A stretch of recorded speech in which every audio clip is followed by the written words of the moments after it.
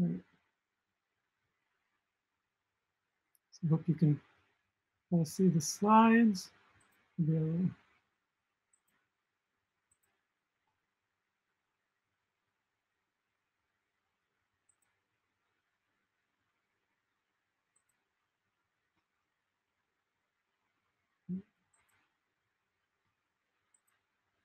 All right. Jim Allen says, yes, you can see the slides. Excellent. All right. So in that case, I will go back to the slides and start. All right. Thank you, everybody, for coming. My name is Morris Matsa from IBM, the API Gateway lead for IBM API Connecting Data Power Gateways. And today, I would like to talk to you about the new GraphQL cost directive specification, which I'm very excited about. Going through this, I want to start with setting up what's the problem, why is it important, and also what specifically is the problem that exists today, and how have people already solved it today. Every major GraphQL public endpoint solved it in their own way, and then taking a look at the standardization, at the spec. What is it? What some details? How exactly does it work? Why is that a better situation? And what can you do? What can you do to help with your endpoint or your product? All right. I want to start in asking why this problem is important with this slide, which is from 1 year ago today. My colleague Jim Laredo, who's here today, 1 year ago today, July 1st, at the previous API Days interface, spoke about this. He shared this slide, which has all of the companies that were advertising their GraphQL adoption with the GraphQL Foundation, and then he first showed everybody who's got a public GraphQL endpoint at the time, right? And then everybody who didn't have a public GraphQL endpoint, but did have some RESTful public endpoint. And it's 20 of the first, 30 of the second, approximately. Kind of asking the question, why are there so many people who are even adopting GraphQL and publicly announcing it with the GraphQL Foundation, yet not yet supporting public GraphQL endpoints, even if they have other endpoints that are public? And since I didn't want to show just the same thing this year, I've got a slide here with the Fortune 100, lots of big companies, just a sampling of big companies, and asking how many of them, instead of saying public endpoints, let's say public GraphQL, whether it's like companies like Facebook that are very public about their GraphQL and give lots of presentations about it, or companies that have public GraphQL endpoints. How many of them do we have? So we think it's about 17. Jim and Alan helped me with this. I think it's about 17 of these top 100. So this is our big question here. Why are more big companies not supporting public GraphQL endpoints, right? Even when they're adopting GraphQL. And in fact, if you look at the 17 out of 100 that I showed you, many more, like many more than 17 who are not we're not listing as GraphQL public here. They do publicly announce GraphQL positions of their companies. Their employees of their companies do announce that they're working on GraphQL projects for their company on LinkedIn. So many more of these companies are using GraphQL today, and yet they're not publicly using GraphQL. It's not public endpoints. And the same from the graph at the left, the chart at the left, right? Where these companies are publicly announcing they're using GraphQL and adopting it, but they're not supporting public GraphQL endpoints, even when they do have public RESTful endpoints. All right, so why not? Let's take a quick step back. I know this conference, a lot of you are well aware of GraphQL, but some people not. So we'll take 2 slides really quickly, just talk about what GraphQL is. Here's an example of GraphQL, what the provider provides. The provider in this case is saying they support a query endpoint. The query, you can query for me, which means who am I? I'm going to take my user based on probably an auth bearer token or something to authenticate me, and then get my record from the database. And then you can ask for my name or my age. That's a type user, right? So I've got types and fields. Every field corresponds to a resolver function that'll be run on the back end. So here I send an actual query, I ask for the me, and I don't have to ask for the age. I can just ask for the name. So in practice, I get back that my name is Alice and no age because I didn't ask for it.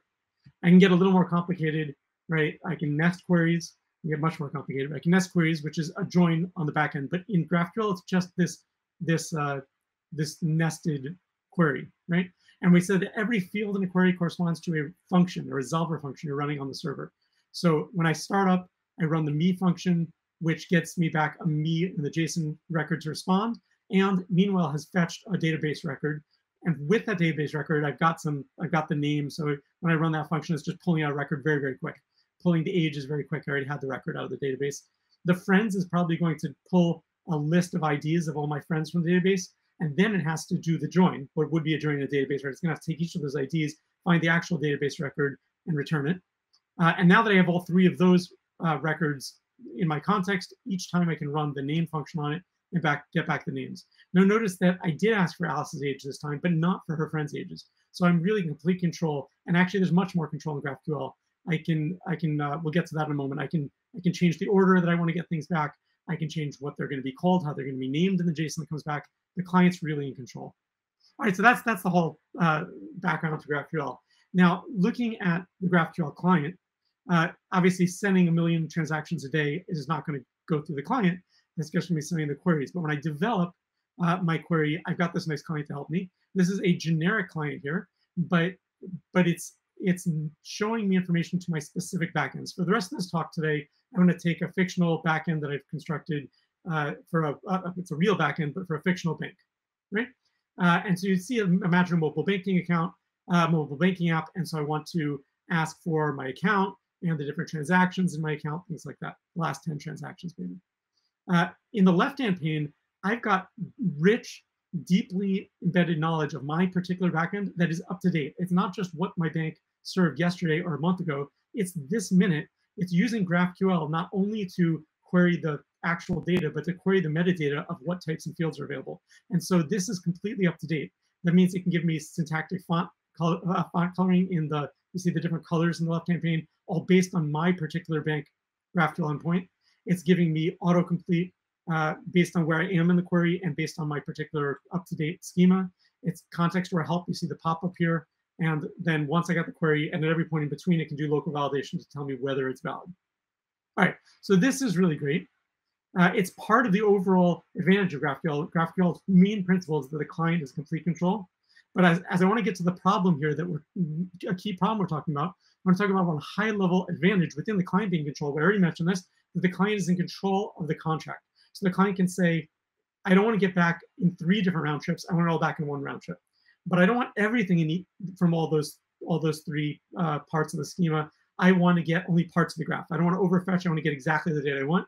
I want to get it in the order I want in my JSON object. I want to get it named the way I want in my JSON object. I'm completely controlling the request response contract from the client, which is really great for GraphQL. And we can talk about that more if it was just a general GraphQL advantages talk. But I want to talk what problem? Letting the client be in complete control of the contract obviously leads to a bunch of problems. All right, let's take a hypothetical query here at the top left, where I say fetch all the data, but not really all the data, right? I want to get the users back from my database, but there might be tens of thousands, hundreds of thousands of users. So I'm going to limit it to only 1,000 users. The second line, I say for each user, give me all of his orders that he's got from my company. Maybe it's a retail company, but not all of them. Just give me 1,000 because I don't want to take necessarily all at once. And obviously, 1,000 users, 1,000 orders for each of 1,000 users. This could be up to 1 million orders coming back. And then for each one of those, I want the payment details. I want to know the current status of that payment. Has it been approved? Has it been paid? Is it paid in full? For that, I'm going to need to call out to a third party. So that's not my retail company that's answering the payment status, right? I'm going to have to call out to some credit card company or somebody like that. And I might have a situation with that third party where I'm even paying real money. Like maybe I've got some SLA that tells me that for a certain amount of traffic, I'm paying a certain amount of money, or maybe I'm paying 1 penny per call or whatever it is, 1/10 of a penny per call. But I'm paying for that payment detail. And there might be 1 million of them in this 4-line query. That's obviously out of control, right? Whether it's malicious or not. What can I do about that? Many things for years. For years, GraphQL's had a few solutions here. One is I could set a timeout and say if this query takes too long, then just abort it, right? Obviously, that's got some issues that I don't care about it taking a little more time to get lots of orders from my database, but I do care about it taking a lot of time to gather the payment details, because that's going to somewhere that costs me money. So I could also dynamically sum up the cost. Like let's say every time I get to payment details, I increment a counter. If that gets to 500, then I abort. So I don't care if you're getting lots of local data, but when it gets to data I care about, if you ask for too much, then I abort. I could also do stuff before I even start the query. Like I can statically look at the depth of the query or the width of the query and say if it's too deep, that's probably getting dangerous. I don't want to do that and not even start to run the query in the first place. Or I can do more than looking at simple things like depth and width. I can really do full cost analysis, static analysis of the query to figure out how bad it's going to be, how expensive it's going to be on my backend. That could be CPU that I care about, or it could be about memory. It could be about money, how much money I'm spending on the third-party calls. That's obviously a lot of work, right? And all the top three are not. So we would tend to want to do something like the top three, which I can do very easily. I can just put it in the resolver function the way I would do for REST. But the top two really are dangerous, right? I mean, there's a big risk that if I spend 100 milliseconds before I abort, or if I do 500 calls to payment detail before I abort, I'm doing the dangerous stuff, not as much, it's better, but I'm doing a bunch of it before realizing that was an attack. And so in a distributed denial service kind of attack, right, that can be very dangerous. And so therefore, our approach that we recommend is doing the static analysis here. And that's regardless, like the easy things like document depth and width. But in this case, you see it's a depth of 4, a width of 1 per each level, not much, and yet it's very expensive. So I really have to do the full static analysis. And just to point out, this is a real problem in the real world. It's not just theoretical. You can look at the big things like big open endpoints like GitHub and check for yourself. Here happens to be an IBM, one small corner of the IBM cloud as shown by GraphQL Voyager. Notice that, right, it's very common for single types, and many of our customers, we've seen this, single types to have dozens and dozens of fields that somebody could, in the worst case, query all those fields at the same nesting level, and many, many connections between objects where they could get lots of depth. So these are real problems. All right, how's this solved today? When you look at how big of a problem this is, it should be kind of clear that every major public GraphQL endpoint has dealt with this, right? It's a problem for everybody, and they had to solve it by now. They couldn't have been out there without solving it. What do you need to solve in particular? All right, number one, threat protection. You want to make sure that a single request cannot blow up and be a humongous amount of CPU or memory or monetary cost on the backend server. Excuse me.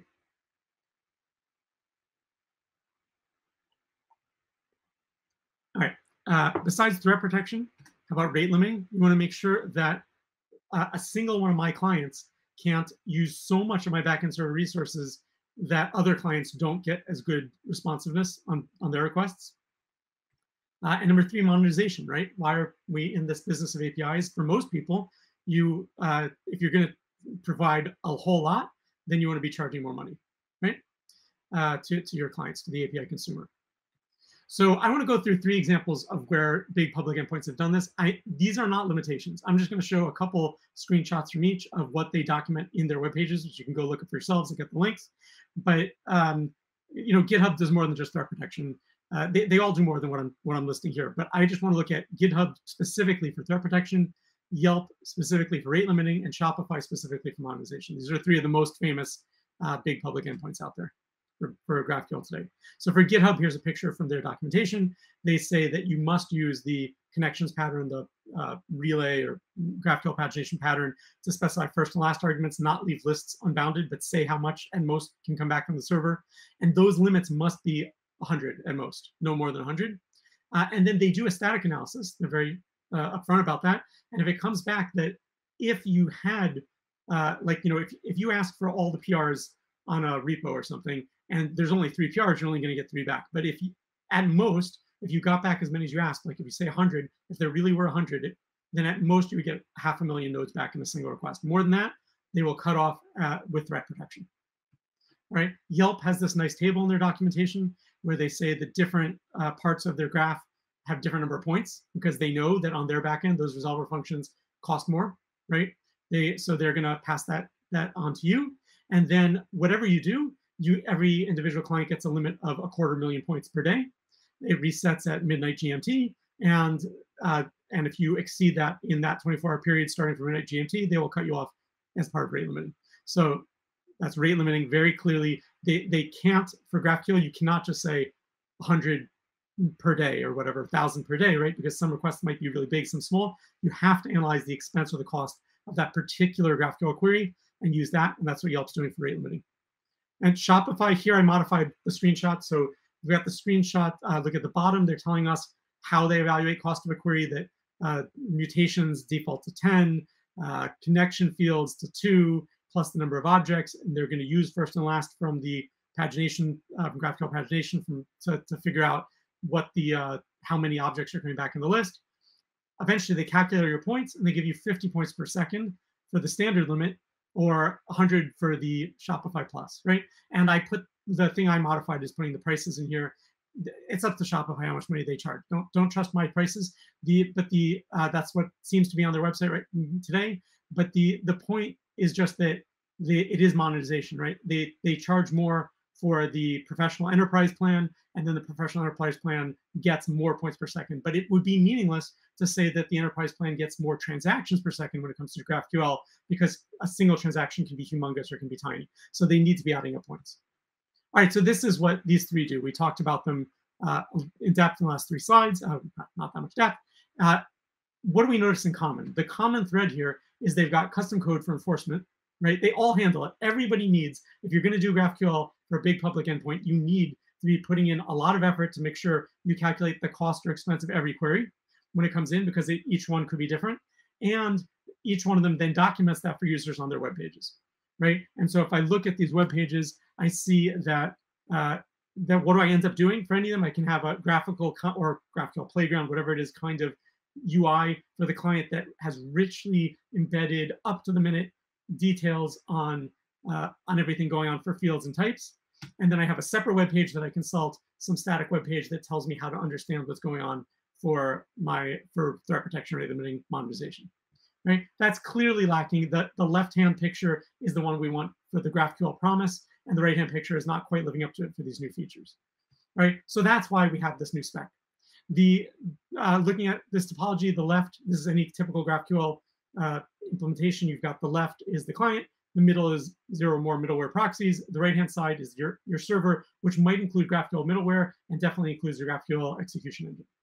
So what are the goals of the spec? For the client, the goal is that he obviously is in control of the contract. That's the way GraphQL works. And he wants to know what's costly or expensive before he sends his requests so that he can form his requests appropriately. The proxies in the middle want to be able to enforce threat protection, rate limiting, monetization based on what they know from the server, just like they can enforce other things today. I'll get to that in a moment. And the server needs to be able to express what the cost is of different parts of the graph, and then wants to be able to even enforce in the GraphQL middleware inside the server various limits. All right, so overall, what does this mean at a high level? There's 2 things. With the schema, I need to be able to specify more than just types and fields. I also have to be able to specify cost. And then at every level, wherever we do it, we need to be able to figure out the cost of a given query given that schema, right? So that means that if I consider what I'm going to do, I'm going to take the previous state, just the real normal GraphQL spec, the base core GraphQL spec says that a server provides the types and fields, the middleware enforces. So today, middleware already looks at the types and fields, and like if you try to use a field that doesn't exist on a type, it will validate that, decide it's invalid, and reject the query so that it never even gets to the backend server, right? So enforcement's happening in middleware today based on the schema provided today by the server, and the client exposes all that information and lets you use it when constructing your query in GraphQL or any other UI. And so what we're adding with this new spec is that the server can also, besides the types and fields, specify the cost and expense. The middleware can similarly enforce based on those items, and we'll get to that. And then the client can similarly use that for constructing queries. All right, so the first step, we said 2 parts: specifying the schema and then calculating the cost. So the first part is in the schema, right? I'm going to go through a few examples of things that the spec lets us add. One of them is this @cost directive. So it says you can add to the schema your cost directive. What problems is this solving? That some types are more, I'm talking about type cost in particular, you can add it to types here. Some types are more expensive than others. In general, when we're talking about type cost, we're talking about how much data is returned, right? A type corresponds to something that you're returning in your JSON data that's coming back from the query. And so if we evaluate those types, it corresponds to the data you're getting back, but maybe also to how expensive that type is for me to process. So here I've got part of my bank schema. We look at the first type that I'm showing 3 types. The first one's address. It's a moderate one, right? It's got a few scalar values. It does not really have a lot, but it's not that little. It's not just 1 or 2 fields. So I assess it's got a cost of 3, and you see in the schema itself, I added in cost weight 3, right? The second one is credit card. In this case, I'm going to assume that to get the credit card data, it's actually going off to third party. I'm calling to the credit card company's API, and it's not in my enterprise, but going to a separate enterprise. I have a limited SLA with them that doesn't let me do that so many times per hour. And so therefore, I want to make sure that I don't do it too many times. So I'm going to pass that cost on to my clients to say if they're querying for credit cards, it's got a higher cost. So I had a cost of 13 there, not just 3. And you see that's also annotated in the directive directly in the schema. And then the last one, account connection, this is just part of the connection pattern, right? So it's a real part. It does return real data going back to the client. I could give it a cost, but here I'm going to overwrite the default cost of 1 and say that it's got a weight of 0. To model as free because, instead I'll model the actual real data parts and not the connections pattern. All right, that's a choice. You can make any choices. The point is not the actual cost here, obviously, right? Obviously, the point here is that when you know your backend, you know your resolver functions, you know where you're getting your data from, then you can make an intelligent decision and advertise it in the schema. All right, so that's type cost. Next, I'm talking about field cost. When you run actual resolver functions to get the values of fields, that gives you a every resolver function is a cost, right? It takes CPU on your backend server, it takes memory on your backend server, it possibly gives you a real dollar cost, monetary cost, right? So let's take a schema, one of the types in this bank schema, type for account.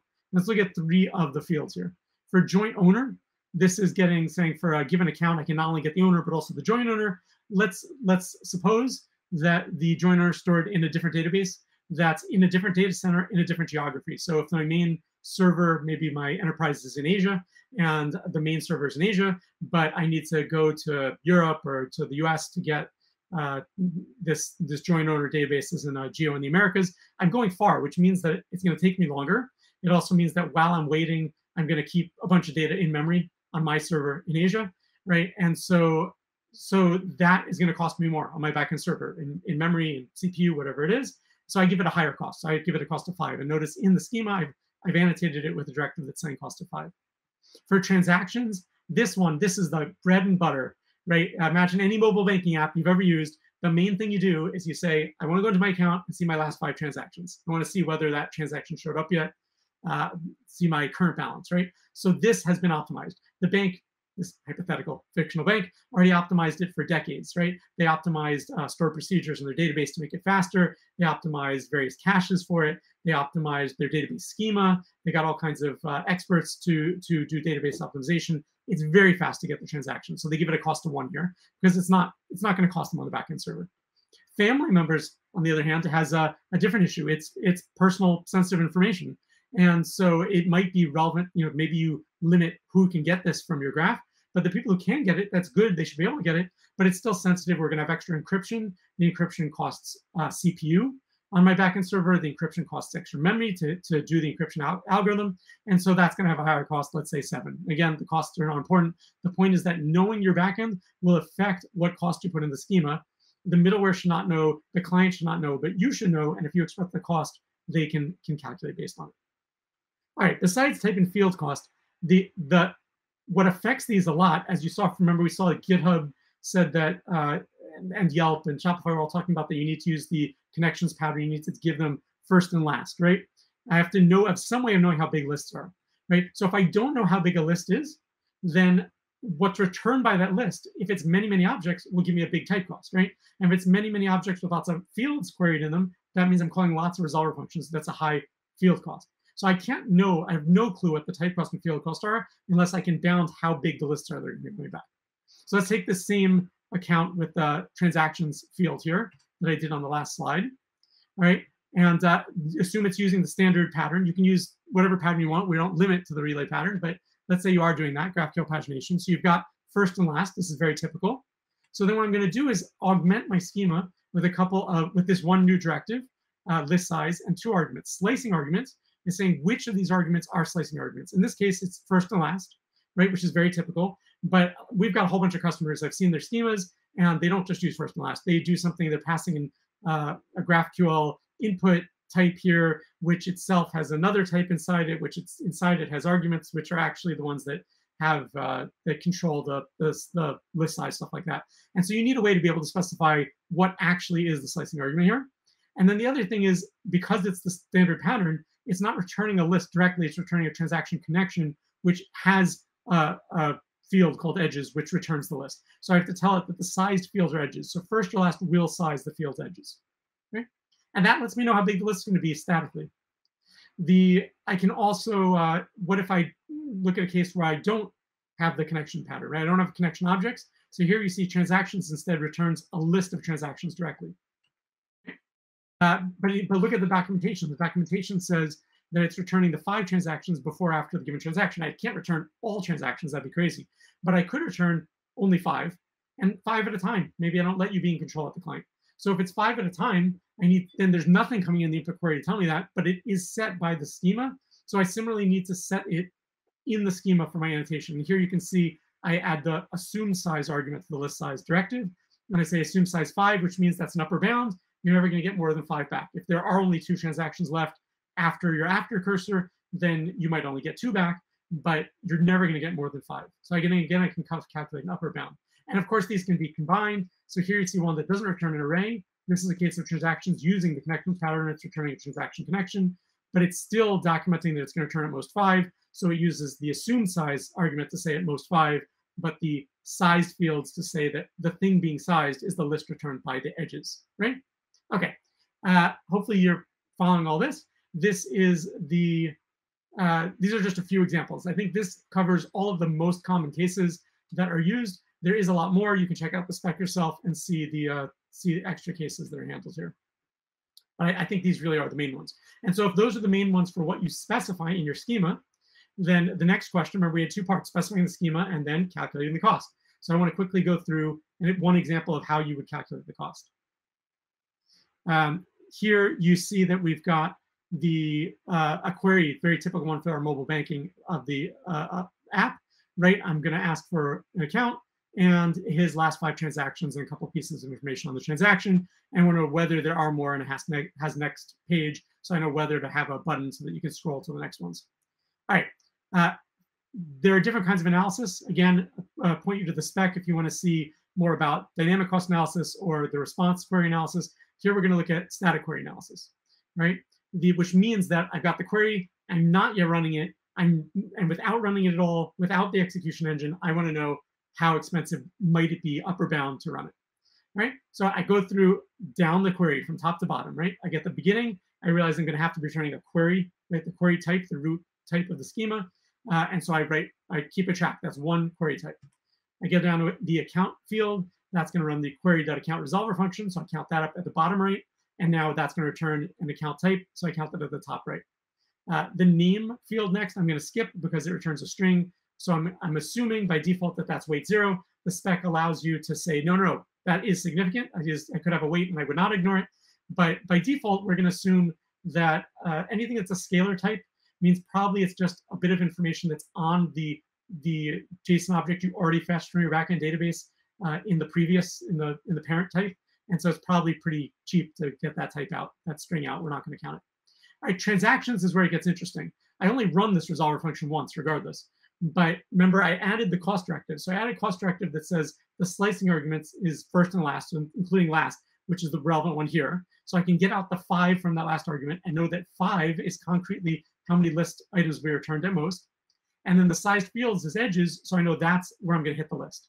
So I save that information. I realize that 5 is going to bound the edges list. I continue, and page info is again pretty standard, adding 1 and 1. When I get down into the edges, this is where I say last was 5, and therefore that bounds how many things edges returning. So if you look at the bottom right, field counts, I'm only running that resolver function once. The edges function is only run once, but it returns a list of 5 things. So at the top right, I've got 5 transaction edges returned, which means that when I go down into that, then I hit the node, the transaction edge dot node resolver function. That one's going to be run 5 times, once for each transaction edge. And each time it'll return a single transaction, but since it's being run 5 times, that's 5 counts. So that's the top right, right? That finishes my traversal through the query. Now all that's left is to add up the costs. As you saw, we can have different costs for different counts, for different fields and different types. So it's really a weighted sum. But in this case, let's just assume that every weight is 1, so that a weighted sum is a simple sum, which will make it easier for you to do in your head. And if you see all the numbers at the top right, they add up to 14, and the bottom right, they add up to 9. So I'm adding up my type cost and my field cost. And that's basically all there is to it, right? I calculate, I augment the schema in enough ways that can be clear what the cost is, and then anybody at these various levels can be calculating the cost, right? What's the benefit of this, right? We saw that GitHub and everybody else with their public endpoints is already doing this, right? And at IBM, we have public endpoints at IBM, we're already doing this, but everybody's doing it separately. There hasn't been a standard way yet. And so this is giving a formal spec, which gives you interop. Interop means that you can have vendors to provide you parts of the solution, right? I don't have to solve it for every single server the way we've been doing. Instead, a server can use middleware or even middleware in the server, middleware in a separate proxy, or the client can be independent and independently figure out what the cost is. So we think this would be useful for standardization. Obviously means no vendor lock-in. You can work with anybody, and then thereby being enforcing threat protection, rate limiting, monetization. All right, so I want to show you a little more in a demo, but first just asking, what do you do from here? Right, we've got this spec out now, cost directive specification. There are more videos and intro that is out on the web on this URL. You can, I'm sure you can get my slides here after the conference with the URLs. Then there's the formal spec itself, which is available at this, within that. There's a link to it there, but at this URL. And we'd like to work with people on it. So here is the URL to within the GraphQL Slack workspace. We've got a channel in there that we just set up. We just released the spec about a week ago, brand new. And so this, we just started this Slack channel to discuss it, and you can come discuss it with it there. And if anybody is, if you have your own GraphQL endpoint and you want to protect it, happy to work with you on that and tell us what more you need or how to evolve the spec. Please join us.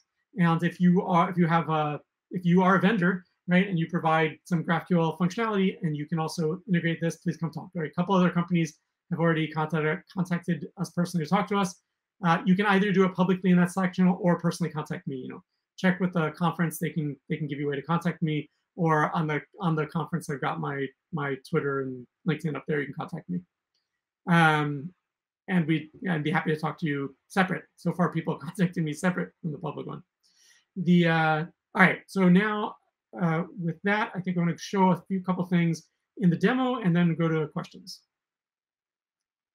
All right, so let's see. All right. I hope you can see this screen. So here I am in API Connect. This is one example of using the spec, right? We've got the, this is showing, again, the same bank schema, right? I want to first just look at these kind of things, like we got these same fields I talked about before. Joint owner, we said that it's got more cost. If I look at the view source button, I can see the actual schema and see that here I've got all these fields: joint owner, transactions, family members with no directives, right? And so, I mean, this tool allows you to just import, so I can use the spec, modify my schema, and just import it, so I can use it as a spec, and I don't need to use this UI. But if you want to use this UI, it lets you modify costs here. So I can, just increase joint order to 5. I think family member, I said 7. I can type in whatever types I want, values I want here. And then I can go and view the source again and see that it's updated. So the joint owner now has a cost directive in here, weight 5, and the family members a cost weight of 7. So, right, so it knows the spec and it can just do these things for me with cost. Something else that is very important, as we talked about, without that list size directive, there's no way in the schema itself to know how big lists are going to be bounded to. But while I can't know, I can have guesses. The closer your schema corresponds to the relay pattern, the GraphQL pagination pattern, or something standard, then the easier it is for us to guess. So we built in some intelligence into the system here, right? Some limited level of artificial kind of intelligence there to figure out if you use similar patterns, the normal patterns, what it is. So you see here, transactions has a little warning label here telling me that there's no way to know, like, did this first and last really mean limits on the type? I don't know. I can click on that and it tells me what's the problem. The problem is the value of this field is a list of the composite type, which has neither an assumed size nor any slicing arguments, right? It's telling me exactly what the problem is. It says if it's encountered, the API gateway cannot set a limit on the number of objects returned from the list. and so there's no way to do anything, right? It's got a number of recommendations. They're ordered in the order of likelihood to be the correct answer, right? There are several, but the first one clearly is the best one, right? List size with slicing arguments of first and last, and the sized fields as edges. That matches the standard pattern out there for everybody, and it happens to be the right one here. So I click apply, and it automatically applies it for me, which you see now in this table. It's telling me slicing arguments are first and last, and size fields is edges. And if I look back in the source, I can see that here, transactions, it has the cost that I gave it. Oh, sorry, the other two have the cost that I gave them. I didn't give it a cost. And transactions has the here, first and last, and the size fields of edges, right? So it's all added spec compliant into the SDL, which you can then download the SDL that you constructed and use it somewhere else, or you can check it in to your source control, etc. All right. So not only was not the only problem, I have a bunch of others. So if I say apply all, it's telling me all of the recommendations it has across the schema. They all actually look reasonable, right? It's important not to accept ones that are wrong, but these all look correct. Several of them have first and last. You can see this one actually does not have a size fields because this particular one, family members, if you remember from the slide also, it was returning a list directly, not a connection pattern, and it doesn't have a first or last, instead it has a limit argument. I can apply all of those, which means I get down to no more errors, right? Save this into my schema. It's automatically publishing it to my endpoint. So I can go to here to a graphical that's hitting this endpoint, right, and start editing.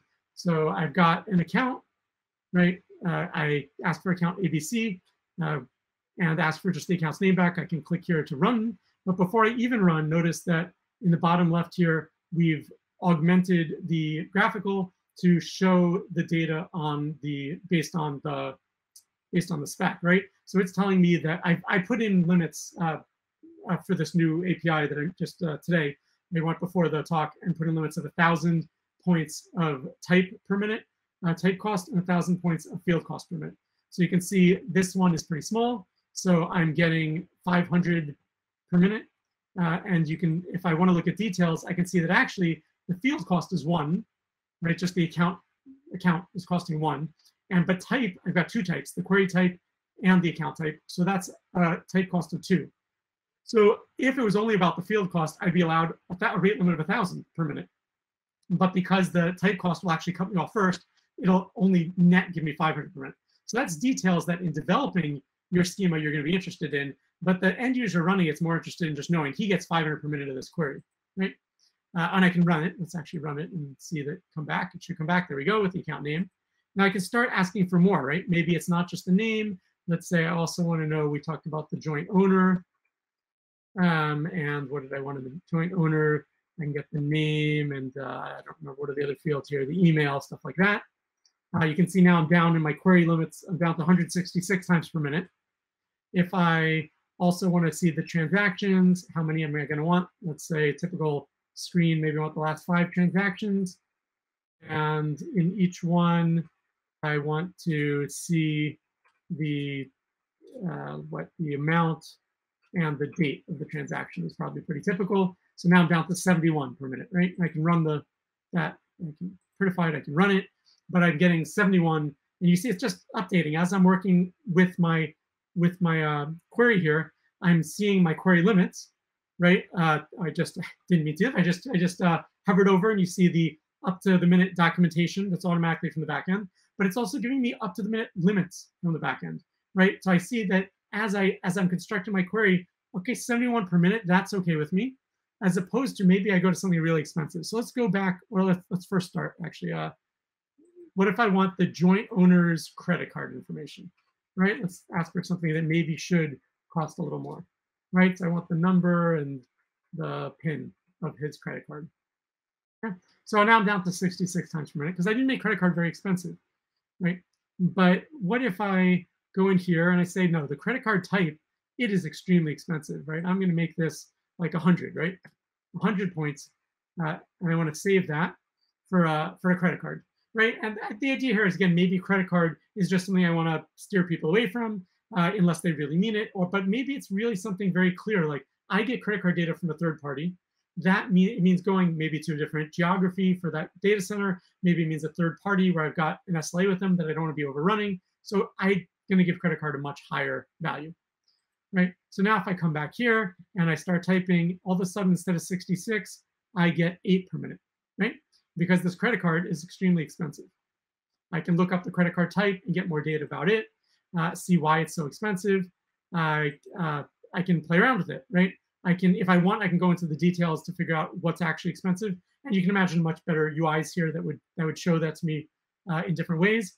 But the point here is that the spec enables me to integrate this at a very clear level, right? So I can, if I can see I get only 8 per minute, but if I erase the credit card, right, then I'm getting now suddenly, make it a legal query, I erased too much, I'm getting instead of 871 per minute, right? And so as the end user, as the API consumer, I don't have to go to the separate web page like we do today for all of these to figure out how to calculate my limits, right? And similarly for threat protection, right? If it exceeds the threat protection limit, I can just show on this screen that it's too big and I won't be able to run it at all. For the rate limits, I can show and it's based on my plan, right? So this is actually using my particular rate limit. When it says I get 71 per minute, that's not only specific to my to my graph right now, right? But you see these credentials at the top. I put in my client ID. I logged in to my particular user, right? This is me as an API consumer. I get 71 per minute. If I put in a different person's credentials, I would get a different rate limit. So maybe I get 100 per minute or 10,000 per minute if it was credentials that had signed up for a different API plan, right? That was paying for a more expensive API plan. So which API plan I use affects these limits, and then that's all visible in the developer portal. So I can't show too much in this one demo right now, but if the developer portal can be all based on showing me which choices I have, how much money I want to spend per month, and trying out different queries and seeing how much rate I will get based on my particular plan that I'm thinking of signing up for. Right, so we have just a few more minutes left in the time for this talk. I'll try to go back, maybe stop sharing the screen. Maybe I should leave the screen. I don't know, you can see the crazy screen here. If anybody has any questions, you can put them in the chat. Just have a couple minutes for questions.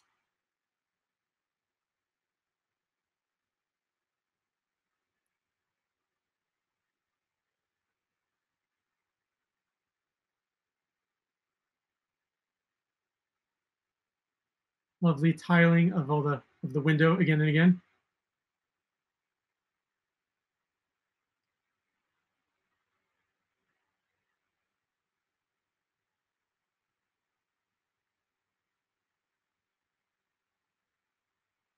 All right. I think see if I can show something else if there are no questions, but there's really only another 2 minutes. All right, so I'll just wait if there are any questions. Otherwise, I can go back to this screen to remind you the URLs.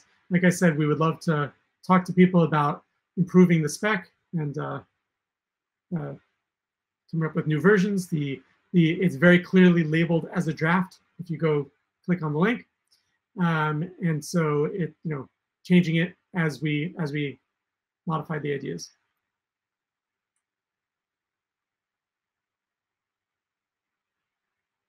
All right, I don't see any questions. Thank you all for coming. Thanks for coming and joining us. And please, like I said, please contact me and let us know about the spec. Any questions about how it's actually implemented in the product I showed. Any questions you have, just contact through either with my information personally or through the organizers of the conference. You can get to me, or send us if you want the slides, or contact us in this discussion link right here.